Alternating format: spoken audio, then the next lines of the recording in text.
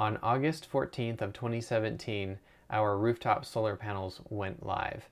This is the culmination of hundreds of hours and months of labor on my part, so I was very excited. It had taken me that long to learn the industry, design my system, buy the equipment, get it installed, get it inspected, and then finally our electric utility sent out an employee to swap out the meter on the side of our house, and we were able to energize our system finally.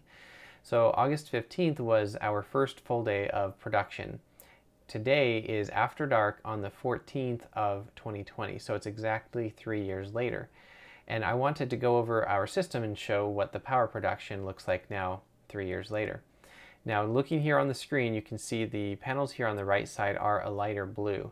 These are 22 290 watt polycrystalline panels, and these amount to 6.38 kilowatts total, and they are the panels that I installed initially back in 2017.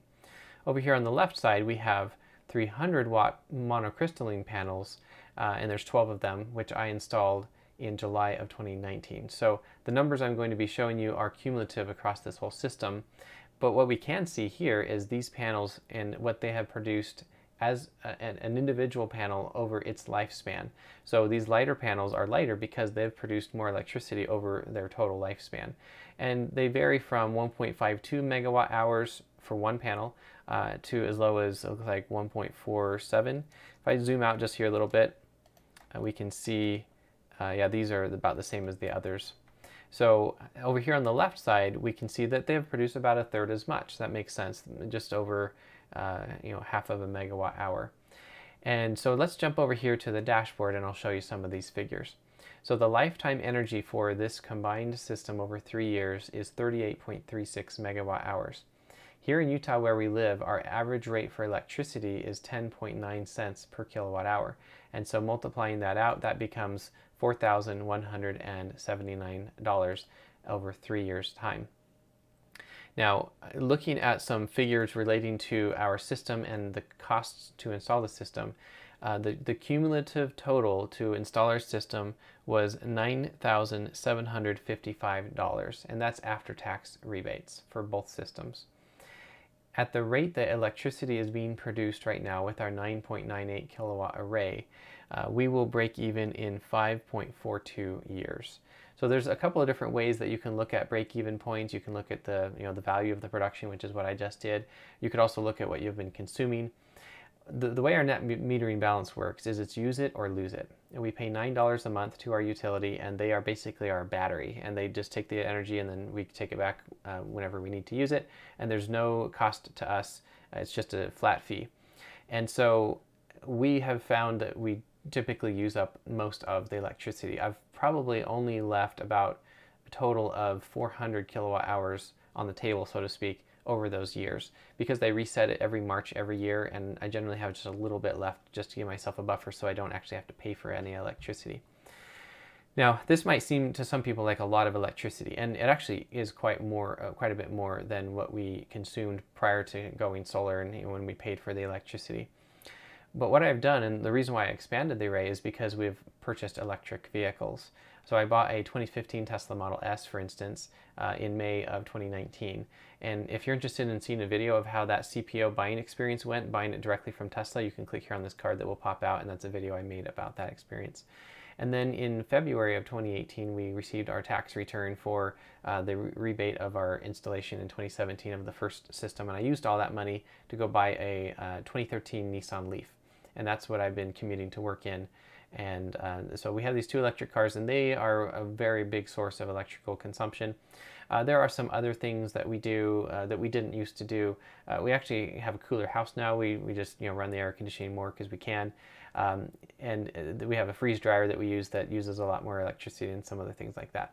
I have found that it's very liberating having this electricity. Kind of feels like it's free just coming from the sun. We are still technically breaking even, and that's why I'm pointing these numbers out, but it's prepaid for is one way you could think about it. But the moment we do break even, you can be sure that it's super liberating at that point. I'm still going to be receiving the same amount of electricity as I was before, with the variance of weather, but it will be fully free at that point because we will have already broken even, and it should last for another at least 25 years, if not more. So let's look at these numbers down here a little bit. This is what a typical day looks like here in August. That's not what I'm really here to show you, because I'm trying to show you big picture numbers. Here's a week, a typical sunny week. And the month of August so far, we were averaging about 60 kilowatt hours. Let's look over here at the year. So in we're in mid-August right now, and we're in 2020. So we've produced about 10 megawatt hours this year so far. We can jump down here to 2019, and we can see that the months were producing this much electricity per month on the 6.38 kilowatt array. And then here in July, right at the end of the month, is when I expanded the array on the 28th. And so that's why this production jumped up dramatically, because that's how much power we were now getting with the expanded array. If we go down to 2018, this was the only year that we have so far that is an uninterrupted year, where it's the complete year with the same size of array throughout the year. And so this is what a year's worth of production looks like. So we typically produce or max out our production in June, but this year it looks like it will be actually in July, as you probably saw here on this graph. So it varies a bit. And that variance is actually a little bit easier to see down here in this comparative energy chart. These numbers are still a little bit hard to look at because of the array changing its size. But if you look down at these numbers, you can see where these graphs, like this red and this yellowish orange color, they vary a little bit from month to month and from year over year on the same month with the same size of system. And then these other taller colors pop up because of the array expansion. So that's really everything that I wanted to show you today. I just wanted to kind of give an update on 3 years after having gone live with the system and showing what the total production is at this point. And we're looking to break even in about 5.5 years. And I know not everyone can DIY a system, and that's understandable. A lot of solar installers out there, they're still overpriced in my opinion, especially on the labor side. I think Tesla is actually getting to the point where they are very compelling.